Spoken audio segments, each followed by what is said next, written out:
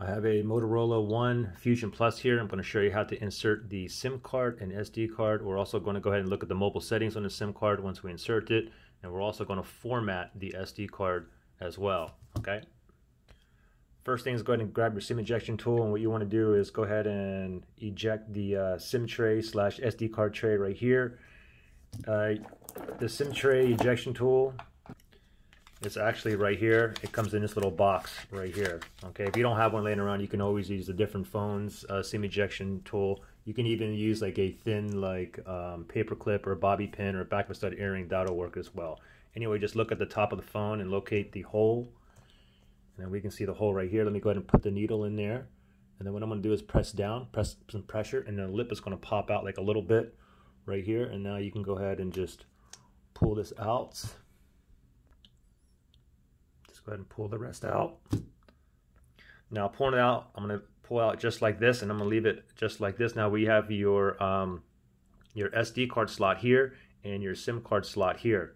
Okay, in regards to the SD card, we want to put it in basically like upside down. It's just going to go in there nice and perfect, and you should hear like a little snap.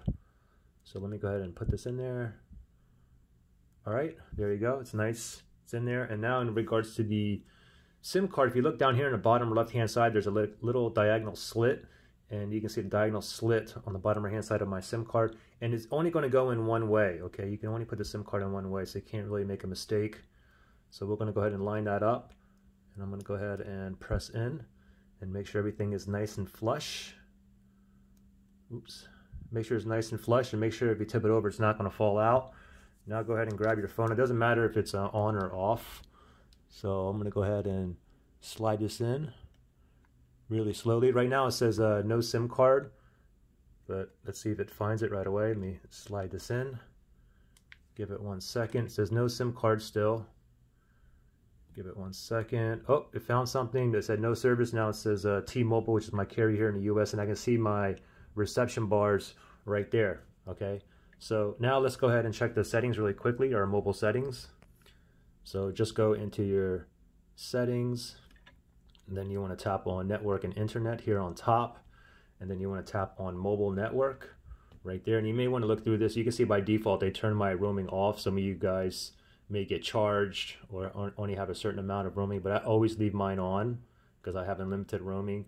And then you can go and check out the other settings down here. Preferred network type, you can see I'm on a LTE right there. So everything looks good with the SIM card. Now let's look at the, let's format the SD card now.